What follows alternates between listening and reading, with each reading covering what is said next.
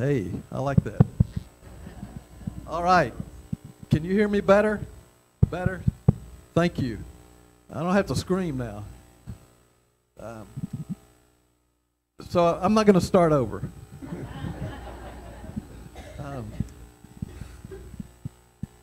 Paul wrote at least one letter to Ephesus. There's some people believe that he wrote more than one letter, and there's indication in the letter that we have recorded. Paul wrote this letter from Roman prison, and it was during in this letter there's at least one indication that he had written a previous letter, and we'll talk about that a little bit later on.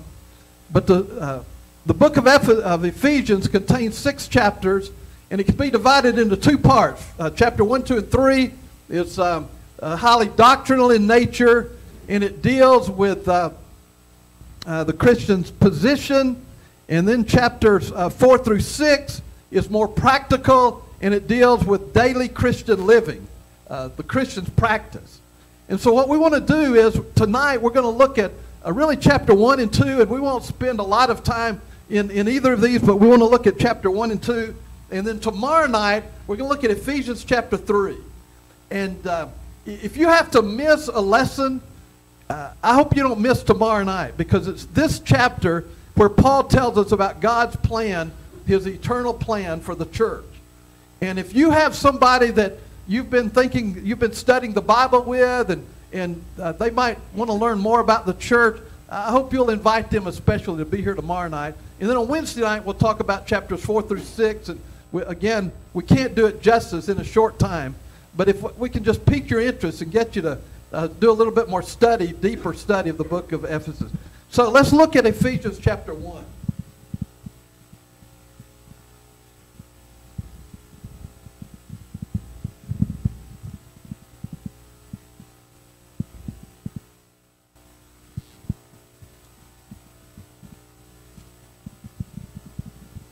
In Ephesians chapter 1, Paul is going to remind the Christians about their position as children of God, who they are, where they are, and what they are. And in this chapter, depending on the translation of Scripture that you're using, somewhere between 13 and 15 different times, Paul uses the same phrase.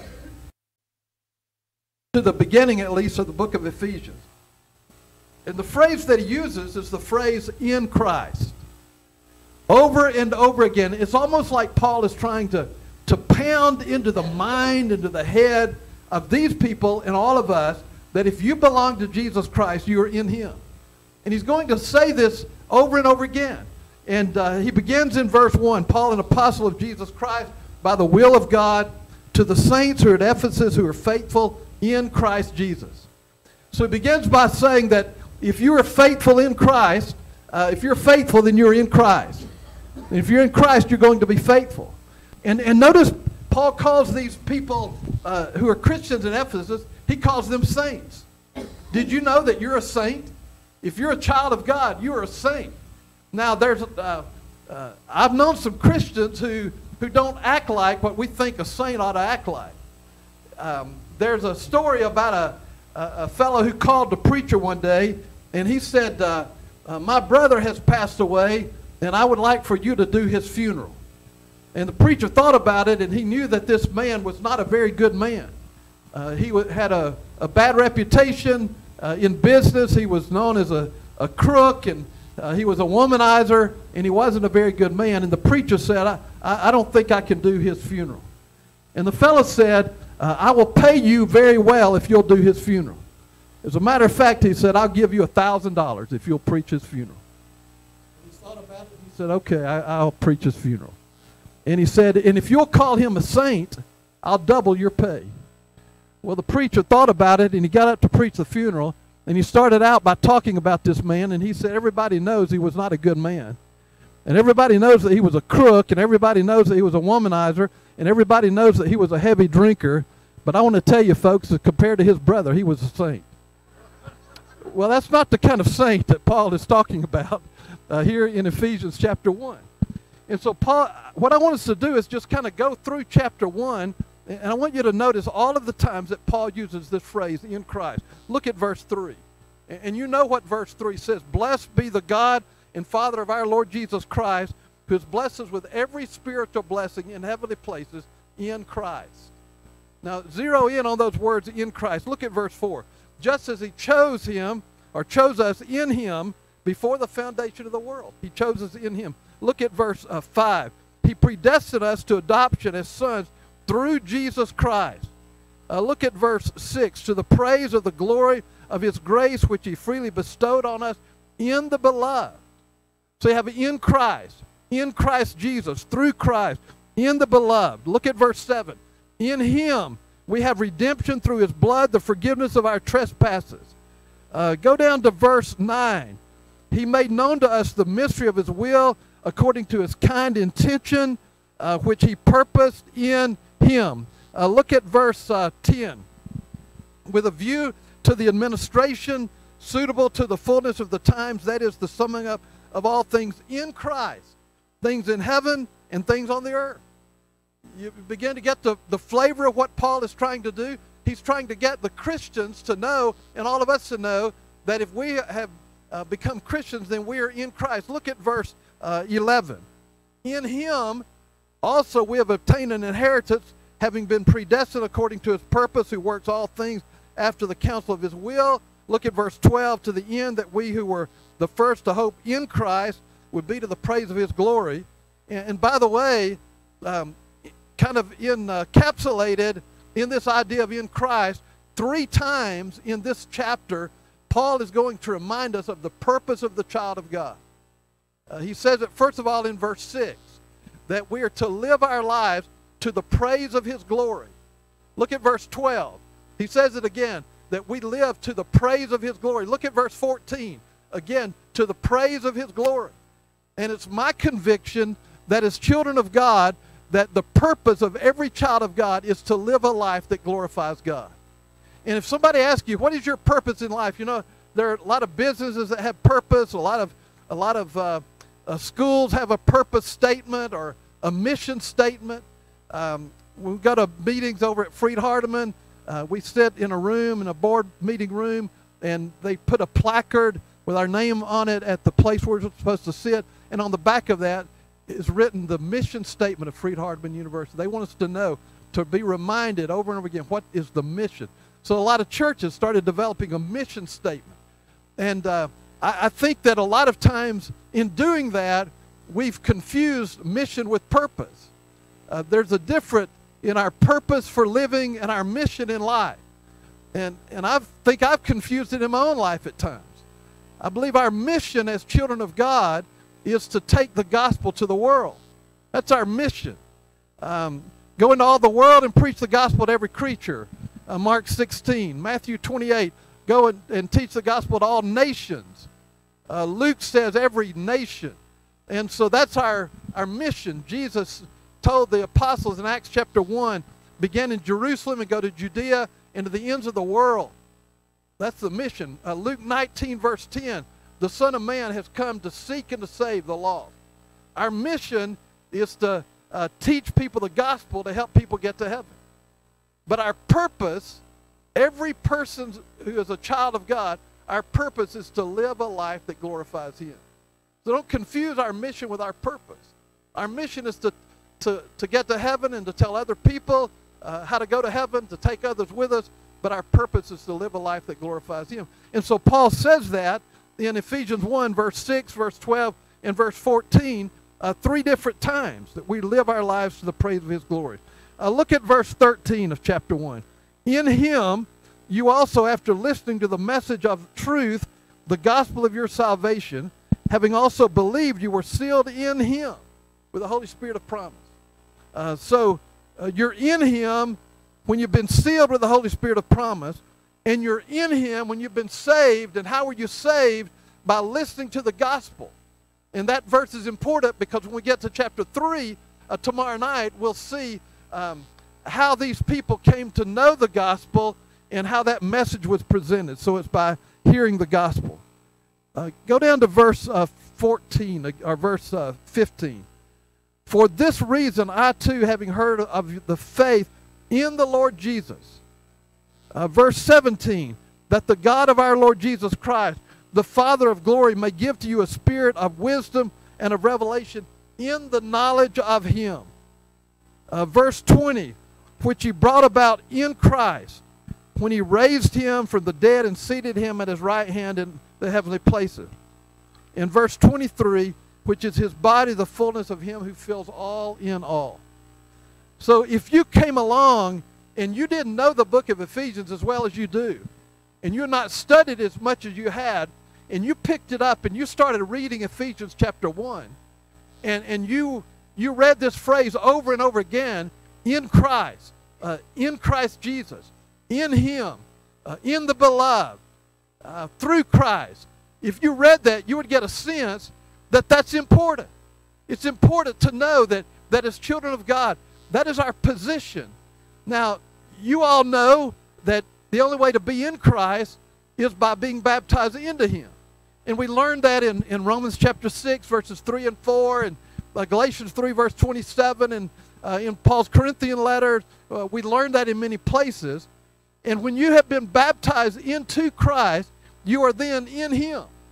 And here's the good news for all of us who are children of God. If you are in Christ, listen carefully. If you are in Christ, nobody can ever take that away from you. That cannot be taken away from you. And when you've been baptized into Christ, based upon your faith through the hearing of the gospel that he talked about there in chapter 1, you are in Christ and nobody can ever take that away from you. Now, don't misunderstand. It is possible for you as a child of God to walk away from Jesus. It's possible to fall away. It's possible to deny him. It's possible to recant your faith in him. But even if you do that, and all the preachers who are here tonight, and all the elders would tell you this, even if you do that, when you come back, you don't have to be rebaptized. You know why? Because you're already in Christ. You're still in Christ. Now you can be in Christ and not be faithful to Christ, and I believe that you can be in Christ and not even be close to Christ. That kind of sounds strange a little bit, but that's a possibility. Because there are Christians who were baptized into Christ, but they've never grown in their faith, they've never matured, they've never worked on their sanctification, their holiness, like we talked about yesterday, and because of that, they're not close to Jesus. But once you are in Christ, nobody can ever take that away from you. You know, there are organizations and societies and social kinds of clubs, and there are positions in your work and in your community, and those things can be taken away from you. They can take your house away from you. They can take your children away from you. They can take your family away from you. They can take your possessions away from you. But nobody can ever take away the fact that you are in Christ Jesus. And when you are in Christ, if they take all of that all of the other things away from you, you're still in a good place because you're in Christ. And I just want to encourage you to hold on to that with all of your heart and to know that you are in Christ Jesus and nobody can ever take that away from you. And so Paul begins this book to these people who he loved dearly by reminding them that they are in Christ Jesus. Now there's a second way that Paul talks to them about their position in this book. He not only wants to remind them that they're in Christ Jesus, but he wants them to remember how they used to live compared to how they live now. And so throughout the book, you're going to read what we call formerly but now statements. And a number of times, Paul will say formerly, and then he'll say but now. And so what I want to do is I want to look at a few of these, and the first one is in chapter 2, verse 1. Paul says, and you were, now keep in mind, he's already said throughout chapter 1, you're in Christ, you're in Christ, you're in Christ. He's telling them over and over again, you are in Christ. And now he says, but you were dead in your trespasses and sins. And it's like he's saying, you're not dead in your trespasses and sins now, but you were. And he goes on to say, verse 2, in which you formerly walked according to the course of the world, according to the prince of the power of the air. You know who that is? That's Satan himself. Of the spirit that is now working in the sons of disobedience. So Paul begins by telling them that they're in Christ, and then he says to them, there was a time in your life that you were dead in your trespasses and sins. There was a time in your life that you walked according to the prince of the power of the air. You listened to Satan more than you listened to Jesus Christ. There was a time in your life that you lived like people who are now the sons of disobedience. And then look at the next statement that Paul makes. Among them, talking about the sons of disobedience, we too all formerly lived in the lust of the flesh, indulging the desires of the flesh and the mind, and were by nature children of wrath, even as the rest. So Paul is talking to these Ephesian Christians. He wants to remind them that they're in Christ, in Christ, in Christ, in Christ. And he says, but formerly, you lived according to the flesh. And you walked according to the desires of the flesh and the mind. And you lived like those who were the sons of disobedience. That's reminiscent of John's statement in 1 John when he says that it talks about the lust of the eyes and the lust of the flesh and the pride of life. And Paul says, formerly, that's the way you are. You were. You were like the sons of disobedience. You were by nature the children of wrath. You lived by the lust of the flesh, and you indulged the desires of the flesh and the mind. And then verse 4 begins with two of the sweetest words in all the Bible. But God. But God. Think about your own life. Many people who are Christians at one time lived a terrible life before. I've got a dear friend out in Texas, and his name is Terry. And Terry was a part of a motorcycle gang, and he was in many fights, and he had a gun with him all the time. And he told me on one occasion, he said, there were probably 3 different times in my life that I thought that I was either going to be shot or I was going to shoot somebody and kill them. And Terry's wife was a Christian, and she would invite him to church, and he would laugh at her. And later on in his life, he decided to change his life, and he became a child of God, and he lives now a very faithful life as a child of God. And he says to me, Jeff, I don't know why God let me live, other than the fact that he wanted to give me more time to become one of his children. And he said, I can't begin to explain to you the kind of life I used to live. Well, it sounds like that's what Paul is saying to these people. And my friend Terry, look, he didn't get himself out of that mess. He couldn't have done that on his own. He had to make some decisions and some choices along the way. But one of the things that we need to remember as children of God is that if it were not for what God has done, that none of us would be his children. It all begins with God.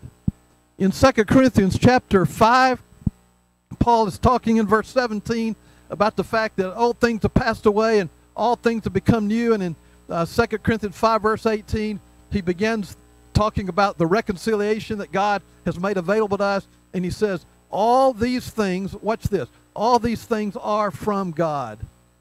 You know what that means? That means we didn't initiate the idea of salvation.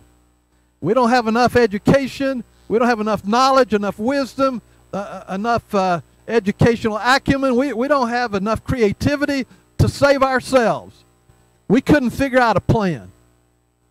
All these things are from God. What Paul is saying in 2 Corinthians 5:18 is that everything that has anything to do with our salvation began with God. Romans 5 verse 8 and 9 says, but God demonstrated his love for us that even while we were sinners, Christ died for us. But God, Paul says, you didn't get yourself out of that mess, Paul says. You were dead in your trespasses and sins. You were living like the sons of disobedience. You were like children of wrath, and you lived according to the lust of the flesh and the desires of the flesh and the mind. But God, now look at what he says after this. But God, being rich in mercy, because of his great love with which he loved us. That's why we are children of God. That's why we are in Christ. Not because we are smart or we are intelligent or we are wise. It is because God was rich in mercy and he loved us with a great love. And then look at verse 5. Even when we were dead in our transgressions, God made us alive together with Christ. And then Paul kind of parenthetically says, by grace have you been saved. If you go down to verse 10, Paul says, for we are his workmanship created, look at this, created in Christ Jesus for good works, which were prepared for us before the foundation of the world. The word workmanship there comes from the Greek word poema. We got our English word poem, and it means, it literally means masterpiece, creation. You are God's masterpiece. You were created, you were recreated in Christ Jesus. And it was because God is rich in mercy and because of his great love with which he loved us. Well, go down to verse 19 of chapter 2. You are no longer strangers and aliens. So there was a time in your life that you were strangers and aliens. But now you're fellow citizens with the saints and are of God's household. Turn over to chapter 4 and notice with me beginning in verse 21. If indeed you have heard him and have been taught in him, just as truth is in Jesus, that in reference to your former manner of life. What are you doing, Paul? He's reminding them how wonderful it is to be in Christ, and he wants them to know where they came from. In reference to your former manner of life, you lay aside the old self, which is being corrupted in accordance with the lust of deceit, and that you be renewed in the spirit of your mind, and you put on the new self, which is in the likeness of God, has been created in righteousness and holiness of the truth. Therefore, laying aside falsehood, speak truth, each one with his neighbor, for we are members of one another. Be angry and do not sin. Do not let the sun go down on your wrath. Look at chapter 5, verse 6. Let no one deceive you with empty words, for because of these things the wrath of God comes upon the sons of disobedience. Therefore do not be partakers with them. And then verse 8. But you were formerly darkness, but now you are light in the Lord. Walk as children of light. There's another one of those formerly but now statements. And notice in chapter 5, verse 8, how Paul phrases this. He says, you were formerly darkness. Notice he doesn't say you were formerly in darkness. He says you were formerly darkness. The very character of your life was the character that looked like darkness. Not you were in darkness, but you were darkness. And he says, but now, he doesn't say you are in the light. He says, but now you are light. There's a difference between being in the light and being light. And we are light because we reflect the light of Jesus Christ. And that's exactly what Jesus meant when he was talking in the Sermon on the Mount, when he said, let your light so shine before men that they may see your good works, but that they may glorify your Father who art in heaven. It's about who you were compared to who you are now. And one other place that Paul talks about this is back in chapter 2. And I want to ask you to go back there again to chapter 2.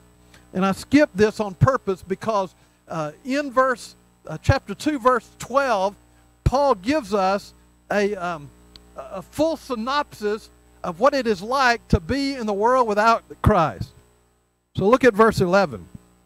Therefore remember that formerly you, the Gentiles in the flesh, who were called circumcision or uncircumcision by the so-called circumcision, which is performed in the flesh by human hand.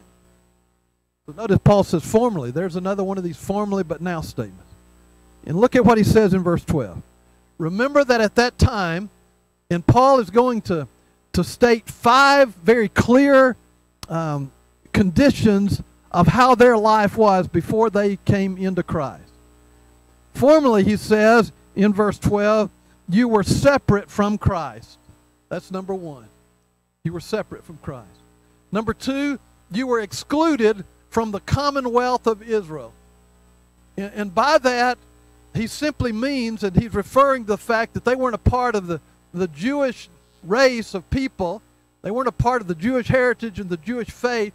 And the way we would say that today is they were not a part of the family of God. That's the bottom line. They weren't a part of the family of God. So formerly he says you were separate from Christ, and you were strangers from the covenant of, or you were excluded from the commonwealth of Israel. And number 3, you were strangers to the covenant of promise. You didn't have all of the promises that you have now before you came to be in Christ. I heard about a preacher who decided he was going to count all the promises in the Bible. And he said he got to about 7,000 and he gave up. All the promises that were found in the Bible. Just think of all of the beautiful promises that God has given us. Promises like Romans chapter 8, verse 28. All things work together for good for those who love God and for those who are called according to his purpose. Promises like Matthew chapter 11, verse 28 through 30. Come to me, all you who labor and are heavy laden, I'll give you rest. Take my yoke upon you and learn of me. He goes on to say, I'm meek and lowly. You shall be meek and lowly inside. The promises of God. And all of these promises are a part of what Paul was talking about in Ephesians 1:3 when he said the spiritual blessings that are found in Christ. So number 1, you were separate from Christ. Number 2, you were excluded from the commonwealth of Israel. Number 3, you were strangers from the covenant of hope. And number 4, or covenant of promise, number 4, you were without hope. You were without hope. We live in a world where people are desperate for hope. And God has given us, those of us who are children of his, who belong to him, he has given us a beautiful hope that is unlike anything that human beings can really understand.